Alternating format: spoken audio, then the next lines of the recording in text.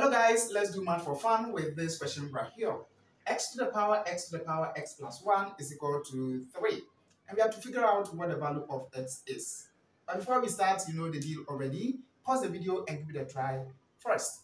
And if you are done, let's begin. In fact, we have to start right from the top here and then come down just like that. So it means that I have to maintain this x right here. So let's go ahead and then maintain that x. Then to the power this x, I'm also going to copy that down, and to the power this x right here. So that means we have x in red, then plus 1 is also the same as the power right here times x. Just like this. Then on the right hand side, we just have 3 right there. Cool. Now check this out. If we have a to the power n or to the power m, this is the same as a to the power m times. Now, if we compare the left-hand side of this equation to this right here, we can clearly see that this m right here is x to the power x. Then this n right here is our x. And in fact, we can rewrite this in this form right here.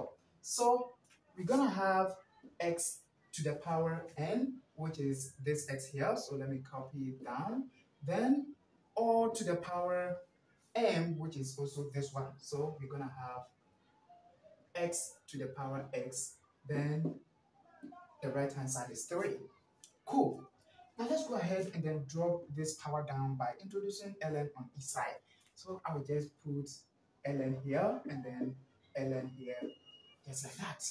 Cool. And now we can move this power to the front right here, so that the new equation will be x to the power x ln of x to the power x, and this is equal to ln of 3. Easy.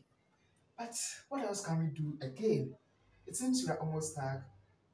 No, we are not stuck. Check this. I'm going to rewrite this one first. So we will have ln of x to the power x. Then I will see this x to the power x as e to the power ln x to the power x. And this is equal to ln of 3. And now the door is open, isn't it? We can clearly move this power to the front here. Likewise, we can also move this power to the front here because we have ln. So we're going to have x ln of x times e to the power x ln of x. Then the right hand side, we still have ln of 3. Now let's check this out. If we have any input of the form t e to the power t, now as soon as we take Lambert W function on this right here, we are also going to get our t back. The idea is very simple. If we have anything at all, it can be anything, times e to the power that same 10. If we take Lambert W function on this right here, we still be getting our emoji back. Now, if we check on the left-hand side of this equation that we have, we can clearly see that we have x ln of x e to the power x ln of x. So it means that straight away we can go ahead and then introduce Lambert W function on each side of the equation, just like that.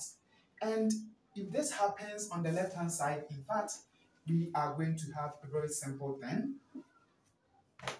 On the left-hand side, we are going to have this right here, that is x ln of x. Then this will be equal to w, which is the Lambert W function, times ln of 3. Just like that. And we can proceed right from here. It seems there's a problem again because we have x ln of x. Just like we did here earlier, I'm going to rewrite this first. So we will have ln of x, and then see this x right here as e to the power ln of x, because this e will undo this ln and we will get our x back. So we have done nothing to it, isn't it? Cool. Then on the right hand side we have w of ln of 3. Now let's consider the left hand side of this equation again. This is of this form right here. Can you see that?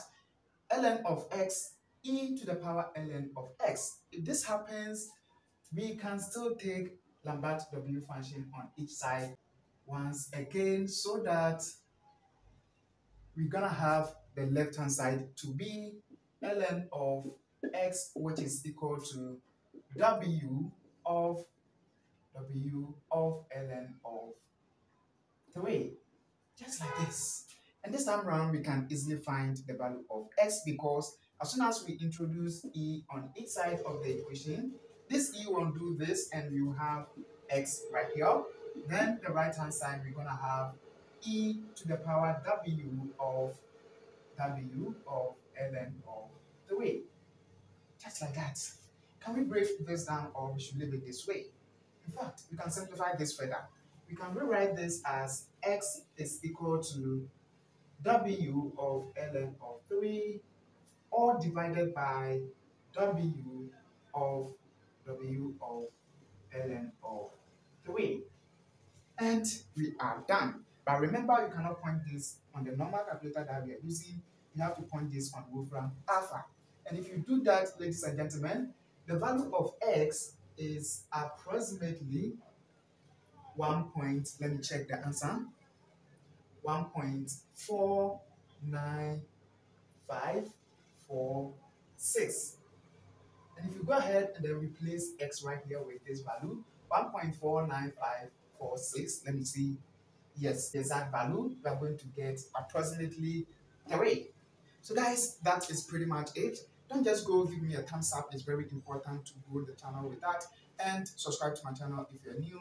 Take good care of yourself as well and see you again on the next video. Have a nice day. Bye-bye.